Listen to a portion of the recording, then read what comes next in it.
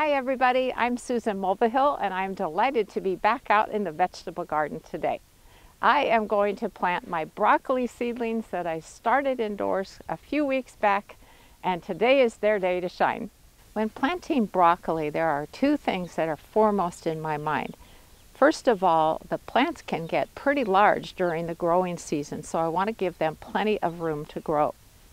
Now I'm planting them in this 3-foot wide by 8-foot long raised bed. And I'm going to plant them in a bit of a zigzag pattern to try to give them a lot of room, but still fit my 12 seedlings into this bed. The other thing that's on my mind is insects. Unfortunately, cabbage family crops are what I call bug magnets. So they can have problems with aphids, cabbage worms, and other types of cabbage caterpillars. And they can also have slug issues because slugs think these plants are delicious. So once I get these planted, I'm going to show you what I do to mitigate those problems. Okay, so here is the general layout. Now it's time to plant them. The first thing I want to do is make a hole about the size of this pot.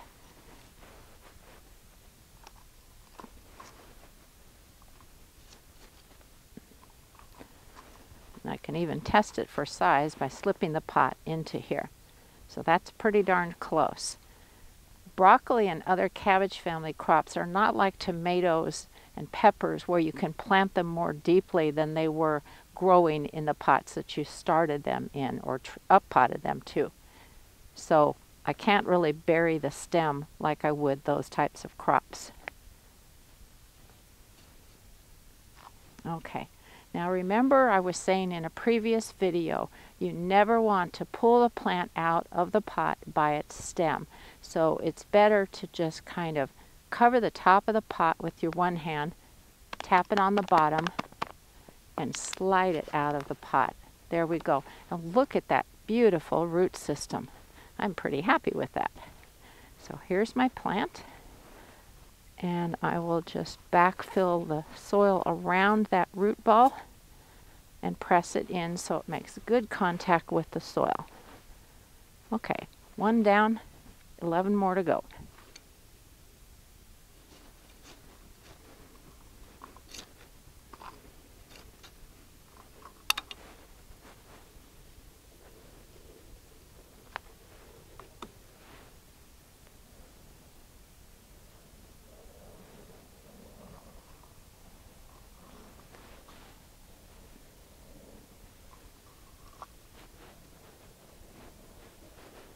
The next step is to water them in well, and I'm giving them a liquid nitrogen fertilizer at full strength. So this is Alaska fish fertilizer, and broccoli plants and other cabbage family plants really benefit from nitrogen fertilizer.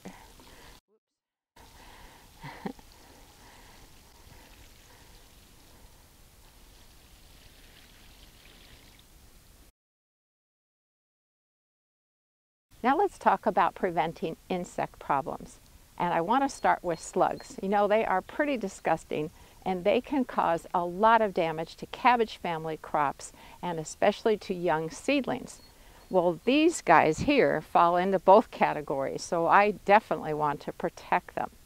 Now there are a few different ways that you can deal with those slugs, and the first method would be by sprinkling slug bait onto the soil surface. And I strongly encourage you to use organic slug bait. The non-organic types have an active ingredient of metaldehyde, and that is toxic to kids and pets. Yikes. And since you sprinkle it on the surface of the soil, I could see little kids popping it in their mouths thinking it's a treat of some sort, or dogs eating it. You don't want that to happen. Organic slug bait contains iron phosphate, and that is a natural substance. It is not toxic to kids and pets, so it's a much better thing to use. But don't go overboard sprinkling it all over the soil surface, because if you use too much, it can be toxic to earthworms, and you don't want that either. The second method would be to make beer traps. And what you do is you get either empty tuna fish cans or cat food cans, and you sink them in the soil so that the top rim is even with the surface of the soil. And then you'll pour a bit of beer into them, maybe like an inch depth. They'll smell the yeast, which is what they're attracted to, and they'll come to investigate, lean over the side to get a sip, fall in and drown. So that's how that works. I know it sounds crazy, but someone figured out at some point that they are attracted to the smell of yeast in beer. I have a method that I've been using successfully for a few years now, and that's what I'm going to do to protect these plants from slugs. These might not look like much, but they work really great at repelling slugs from your plants. These are made from 3-inch diameter plastic drain pipe, and Bill cut them into 1.5-inch high rings.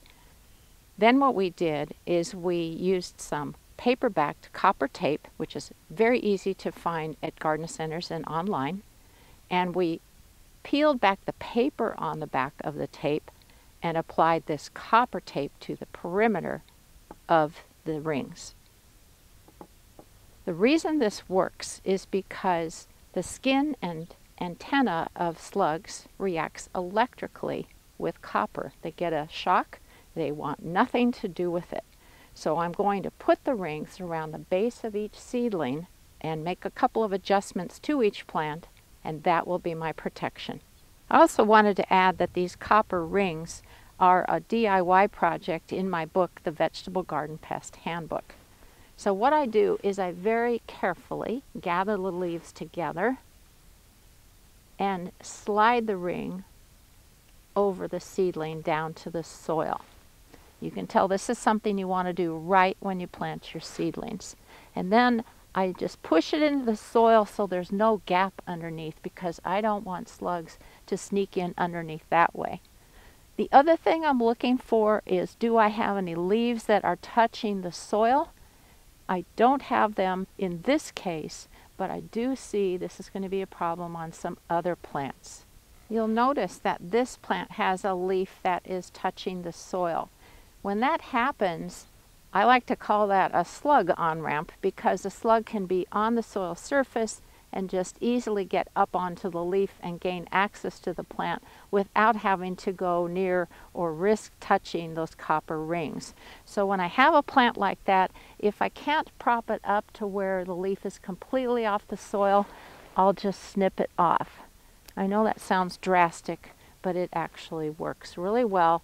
They will grow new leaves very quickly. So then I can easily put the copper ring around it, snug it into the soil, and this plant is now protected.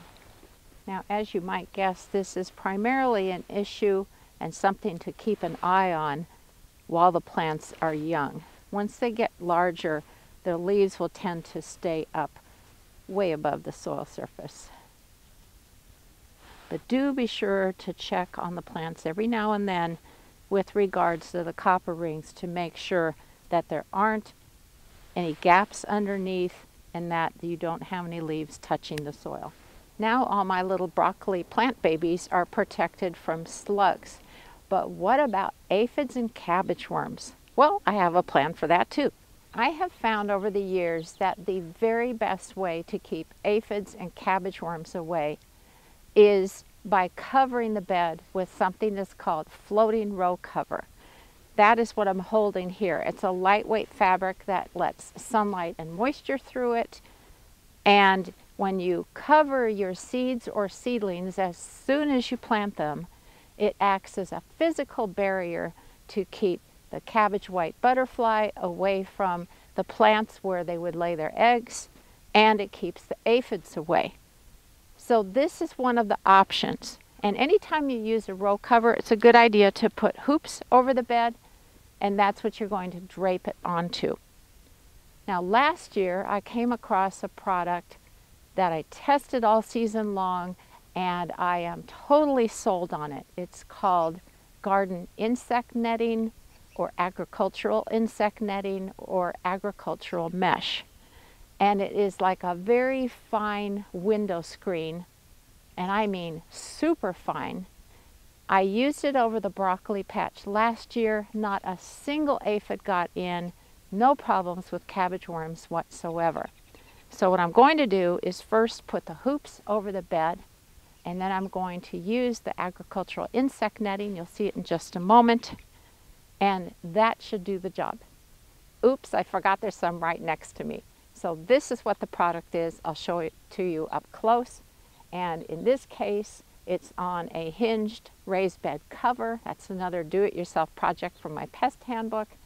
And at the moment, it's just protecting some lettuce seedlings that I have, but I also use it to protect beet family crops. So beets, spinach, and Swiss chard, and that's to protect them from leaf miners. But for now, we're focusing on the broccoli. So here's an example of floating row cover in use. This is covering Bill's cabbage and bok choy plants and keeping the exact same types of insects away. Okay, first up are the hoops, and these are also another do-it-yourself project from my pest handbook. I didn't mean to turn this video into a commercial for it, but I've got all kinds of information for dealing with insect pests, and this is one of them. So these are made with 1-inch black poly sprinkler pipe, very easy to find in home centers, and it's very inexpensive. Here it is so you can see it up close. I love how easy it is to see through this netting, because that way I can see how a crop is doing without having to lift the cover off. This has been UV stabilized, so that means it should last a few years, and it is extremely strong. So now I just have to drape it over the hoops, and the important thing with any kind of a row cover is that you want to weigh down the edges so it will not blow off in a windstorm. Because if that happens, it's not acting as a physical barrier against those pesky insects. Okay, the bed is all covered and my plants are protected. You'll notice that I've got boards on the long sides of the bed and bricks on either end, and that is to keep that cover on. I'll keep an eye on the plants, make sure they're doing okay. If I see any leaves going down to touch the soil, I'm going to trim those off. I'm going to watch for any problems, keep them well watered, and also fertilize them on an occasional basis. Thanks so much for watching today, everybody. I hope you're going to feel more confident about growing cabbage family crops, because now you know what to do to keep those pesky insects away. Happy gardening!